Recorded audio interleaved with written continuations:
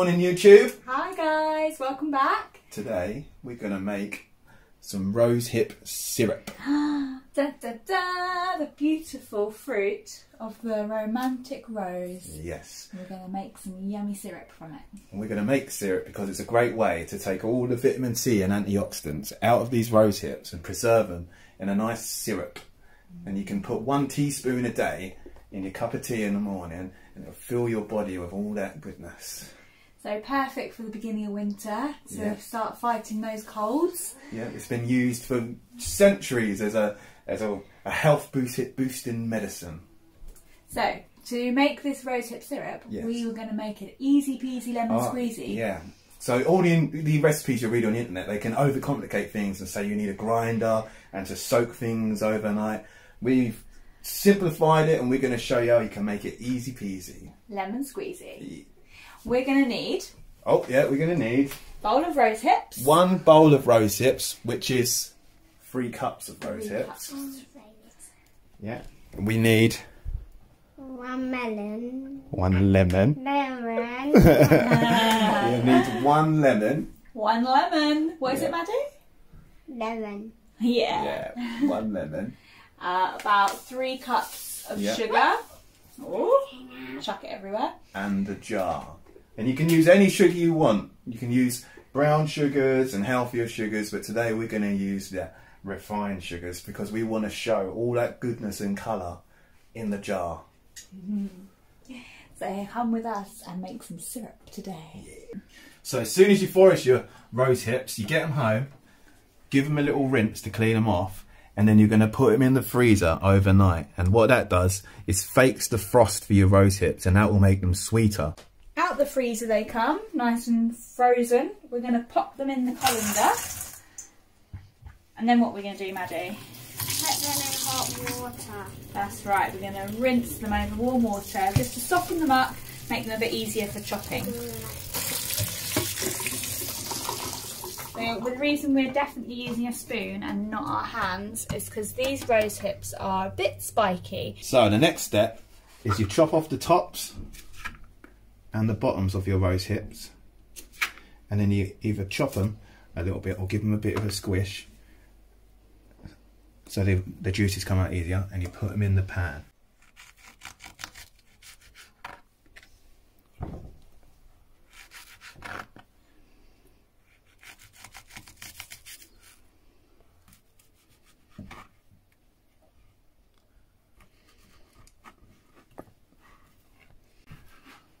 If you want to know anything about rosehips, how to identify them or where to find them, then check out this video.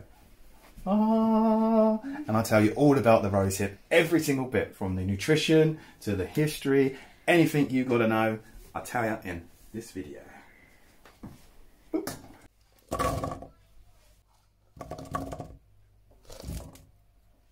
We're going to chop 1 lemon into some slices.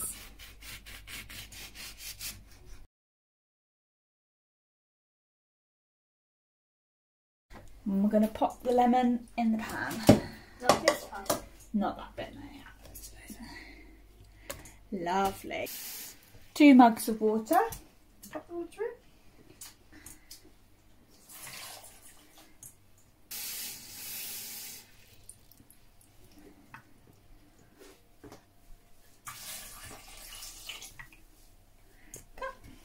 Pop on the hob and bring to the boil.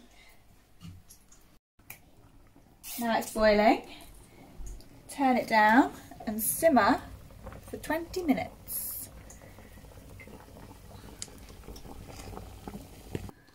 So it's been simmering for 20 minutes, and the reason that you simmer it is so all the goodness of the rosehips comes out into the water, and then we're going to use that water to get all that goodness into our syrup.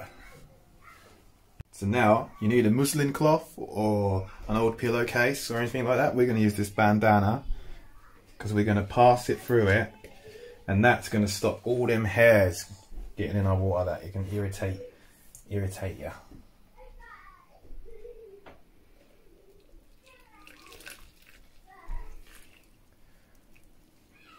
Wow. Rosehip goodness. Look at that. All the vitamin C and antioxidants is now in that water and out of them rose hips. And all the goodness from them lemons is in there too. Whoop. And the lemons actually help it last longer in the cupboard. But if you're allergic to lemons, you don't have to put them in if you don't want to. Oh, clock's going. I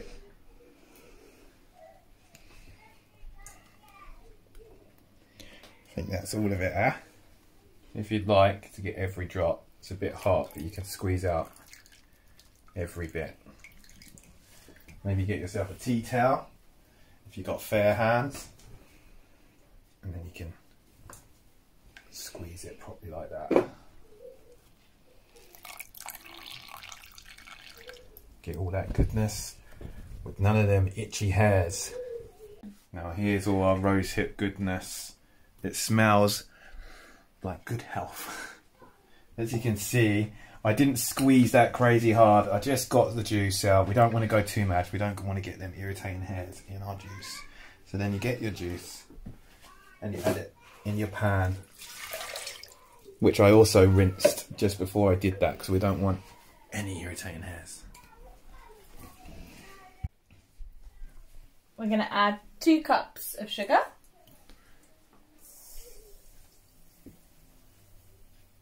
Now, I know this seems like it's a lot, but when you actually use the syrup, you're only using a little tiny bit at a time in your tea or on top of your ice cream. So it's not too bad. And you can, if you like, omit the sugar for maybe like a natural sweetener or something, but it's up to you. Okay, I'll pop this on a high heat to bring it up to a boil. I'm going to bring down to a simmer for 45 minutes.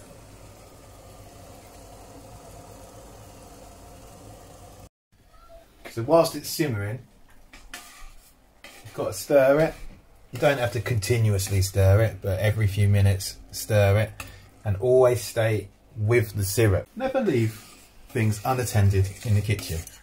Also, whilst you're there, this is made with rosebud willow herb, the fireweed. I've got a video on how to make that.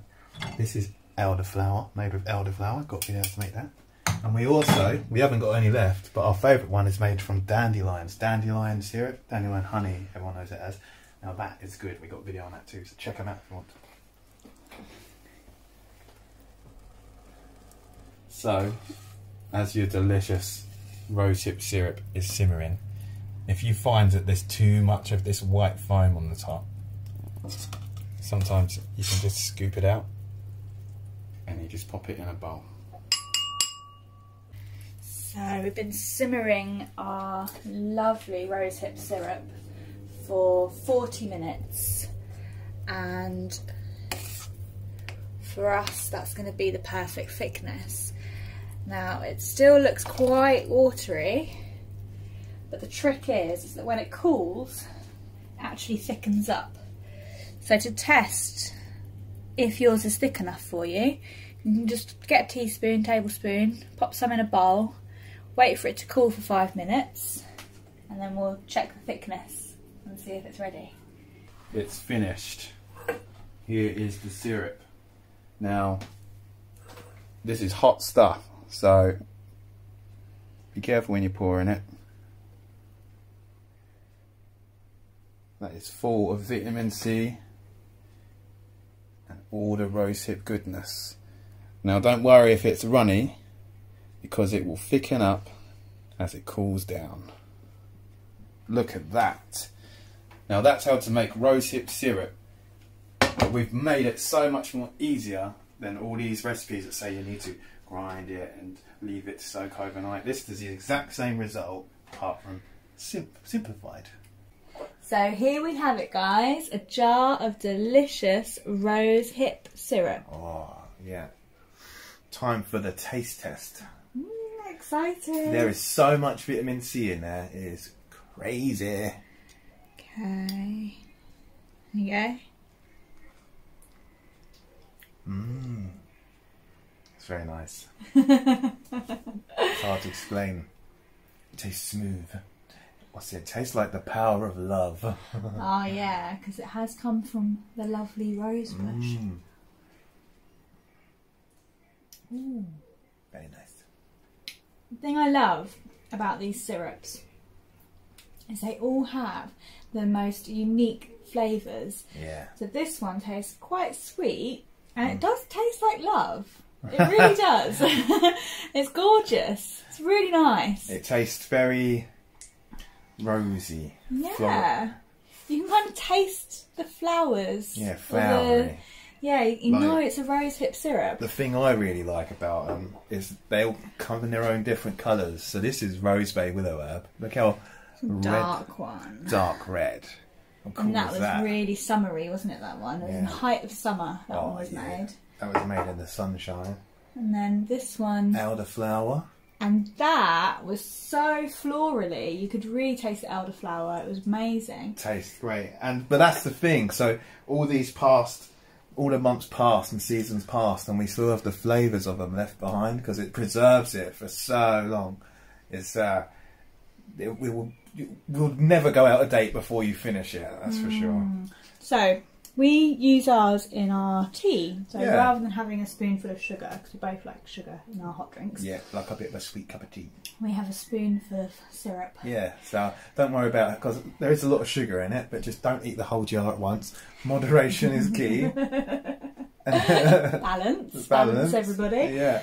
And also, the kids love it on ice cream. So we call it ice cream sauce. The ice cream. Yeah.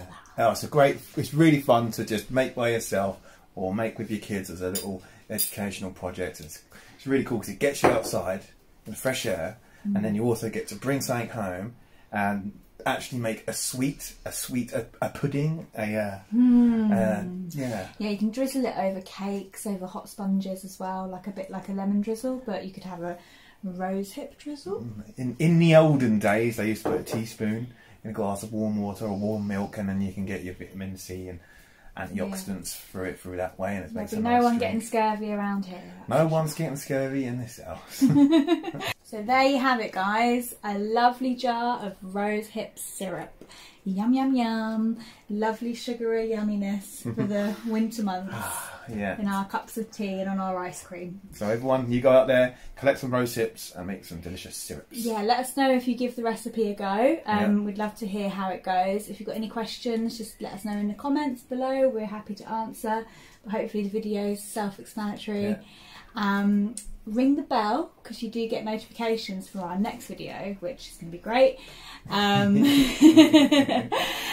yeah, like, comment, subscribe, and it really helps us to grow. Check in the description, and we have a Facebook page. You can come like that if you want, and we share all the little lovely things we get up to on there too. Yeah. Peace, guys. Peace.